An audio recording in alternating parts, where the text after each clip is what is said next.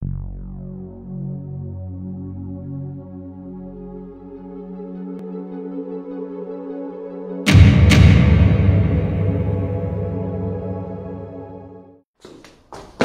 everybody. What I'd like to do is show you how to use the power rule of exponents. So a couple things about the power rule of exponents. The power rule of exponents states is if we have a number raised to a power and that number raised to a power is raised to another power, what I can do to simplify that is to multiply our two exponents. So let's take a look at, let's say I had a number 3 raised to the second power. Now we know that answer is 9, right?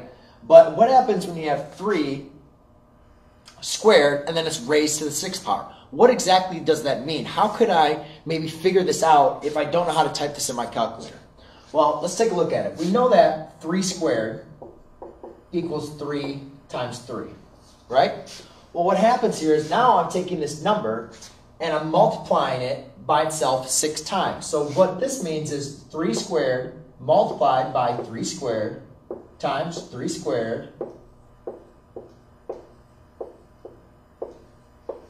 So you can see the repetition that happens. Whatever's inside of my parentheses, I'm going to multiply it by itself 6 different times.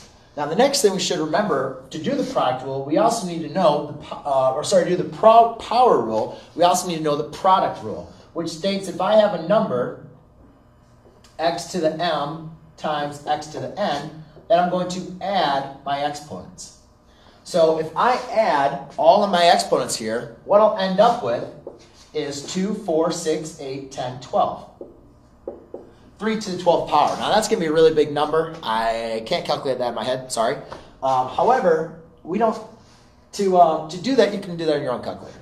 But what I want you to do is show you the shortcut. Instead of doing all this, we can just say that, well, whenever I have an exponent raised to an exponent, I can just 3 of 2 times 6, which equals 3 to the 12th power.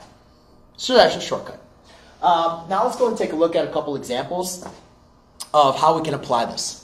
So over here, I have x squared raised to the 8th power. So all I need to do is just say x to the 2 times 8, which equals x to the 16th power. Now here I have 3 times a to the 5th times b to the 4th. One thing we need to make sure that we remember that with the power rule, if you have x to the m, y to the p raised to the n, well, that means this n goes to both of these exponents. So you got to make sure you distribute your exponent to both of your terms. So that would be x to the m times n and y to the p times n. So therefore, I need to say 3 to the 4th power times a to the 5 times 4 and b to the 4th power. So therefore, 3 to the 3rd power, 3 times 3 is 9, times 3 is 27, times 3 is going to be 81. Then a to the 5 times 4 is a to the 20th power, and then b to the 4th. Okay? Next one. Remember our distributive property. We've got to distribute this exponent to all of my terms. I don't care if it's in the numerator or it's in the denominator. You've got to make sure you distribute. So I have x to the 3 times 4, 2 to the 4th power, y to the 5 times 4, and z to the 8 times 4. So now, when I reduce this, I have x to the 3 times 4, which is x to the 12th, over 2 to the 4th power, which ends up being 16, y to the 5 times 4 is y to the 20th, and z to the 32nd. Okay? Then, to go ahead and complete this problem over here, now notice it's a negative exponent. So what happens with negative exponents, remember, is our negative property. We said x to the negative m equals 1 over x to the m. Well, instead of changing that up like this, what I'd like to do is just distribute using my power rule first, and then I can go and change it. So what I have is 2 to the negative 3rd power, x to the negative 3rd power, y to the 2 times negative, I'm thinking ahead, negative 3rd power, all over x to the negative 3rd power times negative 3, and y to the negative 4th times negative 3. So I made sure I distributed all this, and then what I'm going to do is now I'm going to evaluate it and see what it looks like. So 2 to the negative third power is going to be 1 over, it's going to be 2 to the negative third power is 1 over 2 to the third power. So it should be 1/8. Okay, so now my 8 I know is going to be on the denominator. X to the negative third power is going to be, x to the negative third is going to be 1 over x cubed. So I'm going to write my x cubed on the bottom. Y, 2 times negative 3 is negative 6. So therefore, y to the negative 6 would be 1 over y to the 6th. And then on the bottom here, I'll have x to the negative 3 times negative 3, which will be to the positive 9. So therefore, that's going to stay on the bottom, x to the 9th. And then here, I'll have y to the 12th. Hopefully that's still on. Good. Well, if you guys look at this, now I have these exponents are multiplied, and I can actually add them. So this is all 1 over 8 to the x 3 times 9, which is x to the 12th, y to the 18th. So we got to be very careful when we're doing this problem to notice that there's a couple ways you can do this. You could, flip these all around and see where they're at, or as long as I did is just distribute this with my negative sign, my negative exponent, I just distributed it to every term, and then I evaluated what it was. And if it was negative, I made sure I put it on its reciprocal. So if it was negative up top, I made sure I put it on the bottom so I'd have a positive exponent. And if it was negative on the bottom, I made sure I put it up top. But what we noticed is these were both a negative times a negative, so they remained positive, so I left them as my denominator. So now what I like to do is give you guys a couple example problems for you to do on your own, and then I'll come back and I'll give you some tips and some hints, and then I'll show you how to do the problems. Okay, here's some example problems. Write these down. Try them out.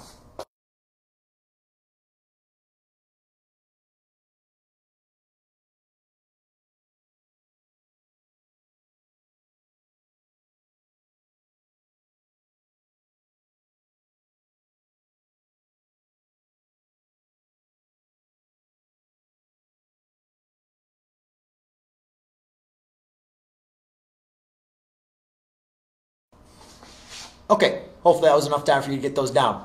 What I like to do is just kind of go through these by using the power rule. And, there's not really a couple tricks or tips I really have. We just need to make sure we're just applying this rule correctly.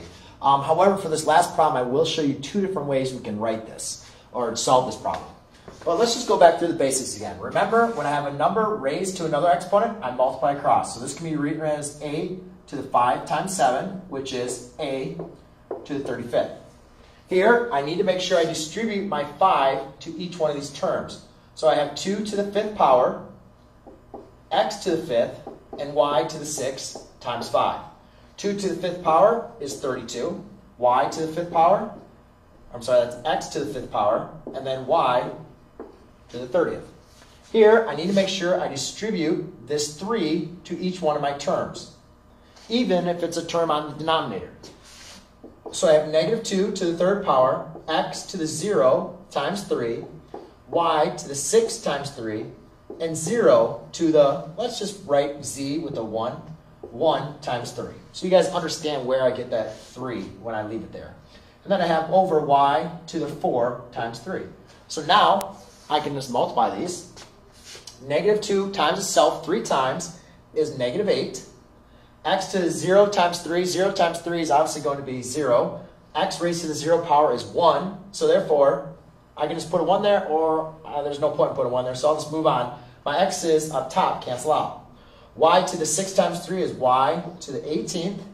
Z to the 3rd, all over x to the 12th. Okay, now, I showed you last time you can just distribute this negative 2 to all these powers, and that's perfectly fine. Here's another way. Let's write this with a positive exponent. So to write this with a positive exponent, what I can do is I can use the reciprocal of this fraction and write it as the positive. So therefore I can say x to the negative 3 y squared all over 3 to the x to the 4th, negative 4th, squared. So now what happens is what I've done is I just took the reciprocal of this. So now instead of a negative exponent, it's to the positive exponent. I'm still going to get the exact same answer, but if you notice when I distribute, I have 3 to the negative second, x to the negative 4 times negative 2, y to the negative second, all over x to the negative 3 times negative 2, and y to the 2 times negative 2. Here, I'm doing the exact same thing, pretty much 2 times negative 3, y to the 2 times 2, all over 3 squared, x to the negative 4 times 2, and y to the second. Now, a lot of people just like to prefer to do it this way because they like dealing with positive exponents. But that's fine. But if you notice, it doesn't matter if I'm multiplying a negative times a negative or a positive times a negative. I'm still going to have to deal with my negative exponents. So 3 to the negative second power is going to be 1 over 3 squared, which is 1 over 9. So I'm just going to kind of do these together. My 9 is going to be on the denominator. Or if you notice over here, I already have 3 squared, which is on the denominator. X to the negative 4 times negative 2 is going to be a positive x, so I have x to the 8th. And then I'll have y squared down here, because that's a negative. Up here I have x to the 3 times negative 2, which is x to the 6th. And then y to the 2 times negative 4, which is a y to the 2 to the negative 4, so that means my y has to come up to my numerator. Or if you look over this example, I show that it's y to the 4th in my numerator. So now I can simplify these by using my quotient property. Whenever I have an exponent divided by another exponent, that means I can subtract those 2 exponents. So here I have x to the 8th minus x to the 6th, so that's going to leave me x squared, and this will leave me y to the 4 minus 2, which would be y squared. So my final answer would be x squared, y squared, all over 9. So ladies and gentlemen, that's how we use the power rule of exponents. I hope all these examples helped you out. Just remember to review this video if you need any questions, and always message me if you have any other questions. You can also see all my other tutorials on www.freemathvideos.com.